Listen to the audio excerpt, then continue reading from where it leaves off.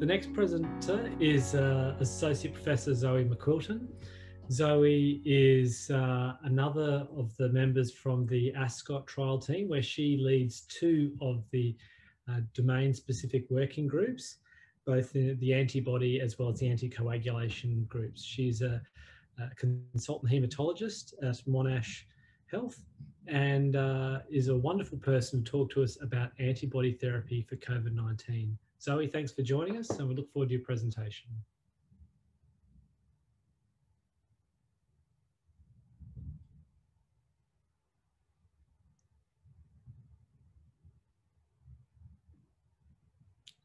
Zoe, you just need to unmute yourself.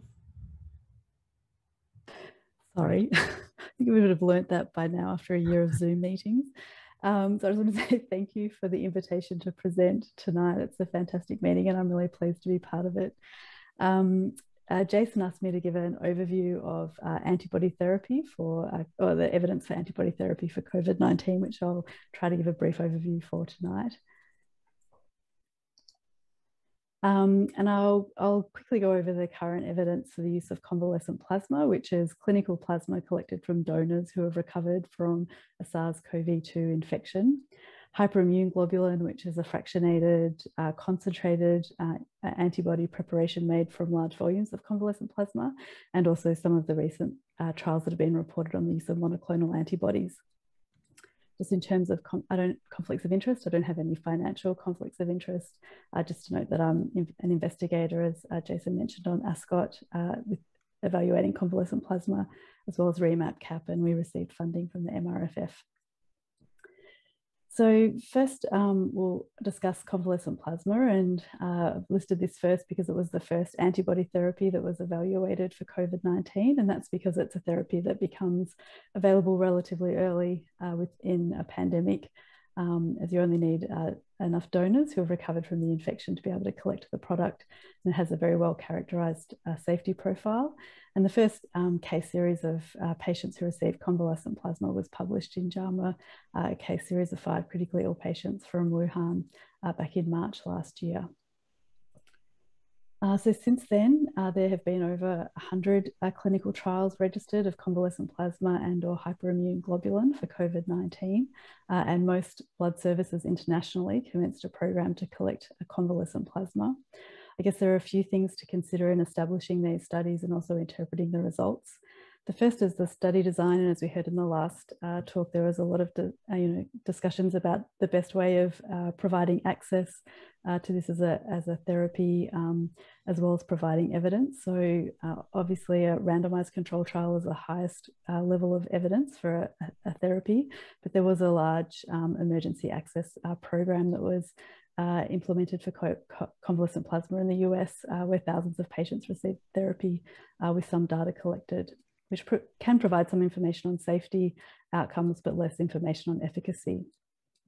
There are also considerations around the selection of the blood donors for providing convalescent plasma, including whether to apply the usual donor selection criteria for clinical plasma, whether there needed to be any criteria based on the severity of infection that the donors had experienced, and would they be better donors for convalescent plasma, and also remembering that we have to look after our donors as well, and monitoring potential adverse events from providing this as an intervention. In terms of convalescent plasma, it's unlike a pharmaceutical agent, it has inherent biological variability. So how to provide this as a standardized product, the best method for collection, whether apheresis or whole blood, and the dose and timing to use. And then importantly, whether there should be a requirement for testing the content of the plasma, particularly neutralizing antibodies, prior to using it within a trial. And that very much depends on the availability of and timeliness of assays. In terms of the comparison, whether it should be an open label study compared to standard of care or a blinded trial, and if a blinded trial, what do you use as your placebo? Saline is one option, but that does produce some logistical challenges in how to properly blind a saline bag compared to a plasma bag and ensure the safety of the product checking at the bedside. Another option is clinical plasma, but that does raise some ethical issues around transfusing your control group with a blood product that you don't anticipate is going to provide any benefit, but does have a small but real risk of a transfusion reaction. And finally, which patients were most likely to benefit from this therapy in terms of their disease, ranging from exposed but asymptomatic, so as a prophylaxis approach, or the severity of the illness from mild to critically ill. As these new strains have been emerging of SARS-CoV-2, whether plasma collected from donors who had the earlier strains would be as effective at neutralizing the virus from the emerging strains. How important is it in the patients if they've got their own endogenous neutralizing antibodies detected at baseline? And would there be particular patient populations who are more likely to benefit, particularly immunocompromised? So in terms of the evidence that we have to date, there have now been 8 randomized control trials that have reported results. Many of them have been stopped early due to difficulty in recruiting a full sample size. But overall, around 160 adults have been randomized with mild COVID, 631 with moderate, and 525 with severe. These are trials that have reported results, but I'll also touch upon some large studies that have recently closed with some interim findings in the public domain as well. So this study here, the PLACID trial, was the first trial that completed its expected sample size. It was conducted in India, and Joseph John, who's one of the speakers later today, was an investigator on this study. This trial enrolled 464 patients who had moderate COVID-19 but not yet requiring organ support, so not critically ill, and they received 2 units of 200 mL of convalescent plasma 24 hours apart. And the primary outcome for the study was a composite measure of progression to severe disease or all-cause mortality at 28 days. And so for their primary outcome, they reported no difference between the convalescent plasma arm and the control arm. So 19% either progressed to severe disease or died at 28 days in the intervention arm, compared to 18% in the control arm. Now, when this trial was established, they didn't have access to neutralizing antibody titers to test the donor plasma, but they did look at this in a subgroup analysis. And this was important because 64 of the patients in the intervention arm received convalescent plasma that didn't have detectable neutralizing antibodies. So when they restricted their analysis to comparing the intervention arm, if patients had received convalescent plasma with detectable neutralizing antibodies to the control group, they still found no difference. So 17% in the intervention arm versus 18% in the control. And again, when they restricted it only to those that received a higher titer of neutralizing antibodies, they still found no signal for benefit. In their secondary outcomes, they did report that patients who received convalescent plasma were more likely to be PCR negative at day 7, so more likely to have cleared the virus. And there was a signal for benefit in resolution of symptoms, in shortness of breath and fatigue, but noting that this was an unblinded study. In November, there was this trial that was published also in hospitalized patients with severe COVID-19, but excluding critically ill patients from Argentina. It enrolled 334 patients who received a median dose of 500 mL of convalescent plasma. This was a blinded study compared to a saline placebo, and the primary outcome was clinical status on an ordinal scale at 30 days. And they found, similar to the PLACID trial, no difference in their primary outcome of that clinical status at 30 days, and no difference in any of the secondary outcomes that were reported. And finally, this trial was published in January, also from Argentina.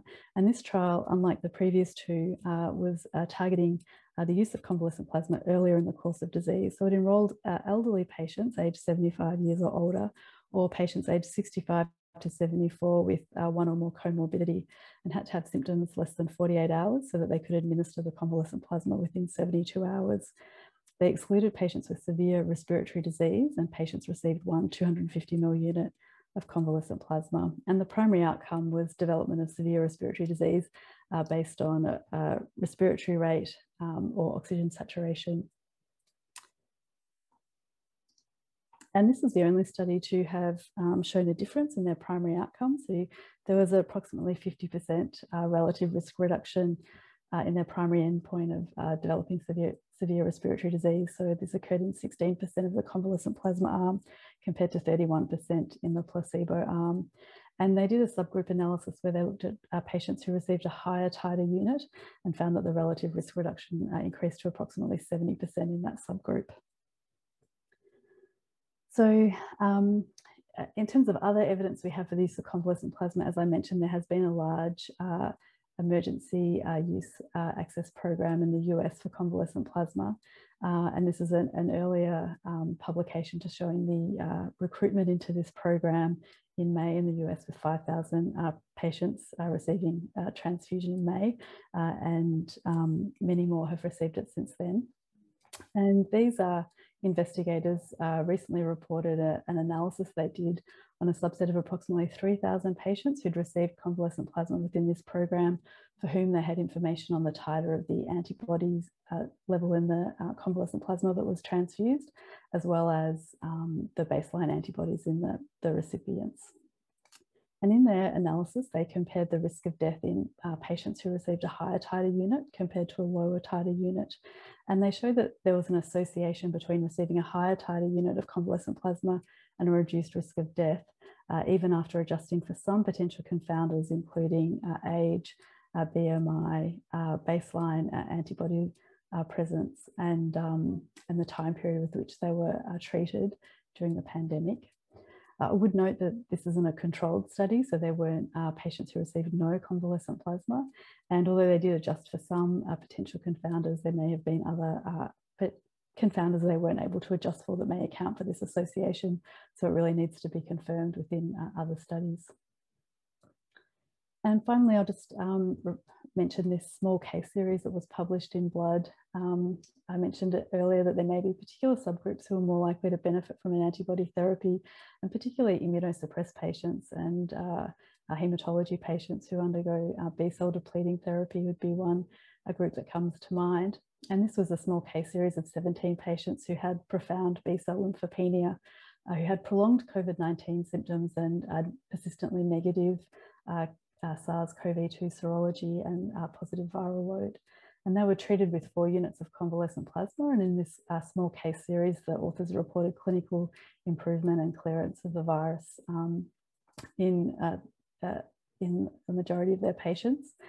However, again, noting that this is not a controlled study and not a randomized study, it's only a small case series and needs to be confirmed in larger studies. And the authors of this are going on to do that in a larger cohort, and also plans for a randomized study in this patient population. As I mentioned earlier, there have now been 3 larger trials of convalescent plasma that have recently announced that they're closing recruitment to convalescent plasma with some public statements available. The first is REMAP-CAP, which is the international platform trial for critically ill patients with community-acquired pneumonia, which has been adapted to include patients with COVID-19. Convalescent plasma was included as an intervention in REMAP-CAP in July last year.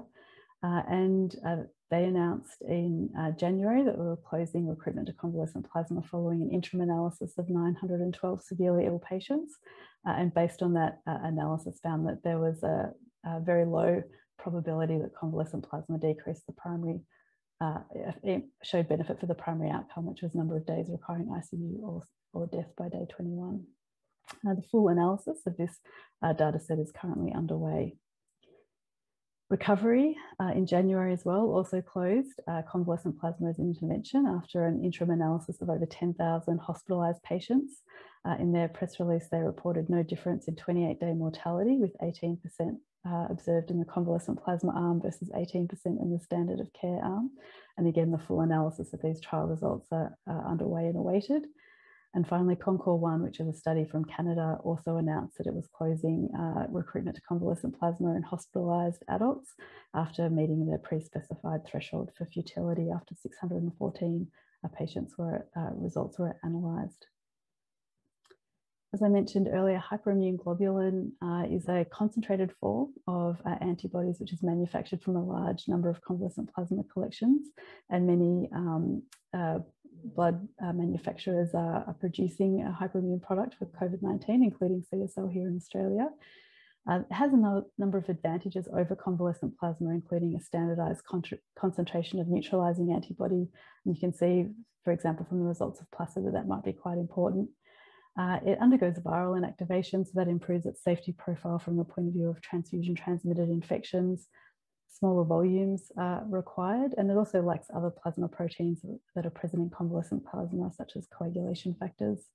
And there are trials underway evaluating hyperimmunoglobulin both in hospitalized patients and pre-hospital, and we await for those results. And finally, in my last few minutes, I'll just mention some of the trials that have been reported on the use of monoclonal antibodies for COVID-19. The first is the BLAZE-1 study, which was a phase 2/3 study evaluating two anti-spike neutralizing antibodies, bamlanivimab and atezolizumab.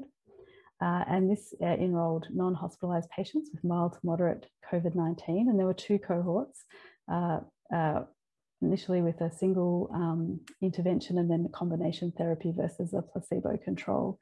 And the primary outcome was reduction in viral load at day 11, and they did find that there was a reduction in viral load with the combination therapy, but not with a single agent therapy. However, we need further trials to assess whether this reduction in viral load at day 11 translates to clinical benefits. The active 3 TYCO study group also reported the use of bamlanivimab in hospitalized patients without end organ failure. So the previous study was pre-hospitalized. This is with hospitalized patients randomized in a 1-to-1 ratio. The primary outcome for this trial was a sustained recovery during a 90-day period, but they had a futility assessment using a 7-category ordinal scale for pulmonary function at day 5. And they stopped enrollment after 340 patients were randomized due to a finding of futility. And finally, the Regeneron, which is a combination of two anti-spike neutralizing antibodies, reported interim analysis of their phase 1-to-3 trial, again enrolling non-hospitalized patients, similar to the first trial I mentioned from JAMA, of monoclonal antibodies with mild to moderate COVID-19.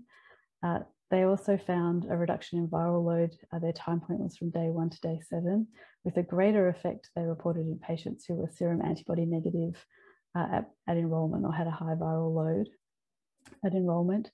But again, we really need further studies to see whether this reduction in viral load translates into a clinical benefit.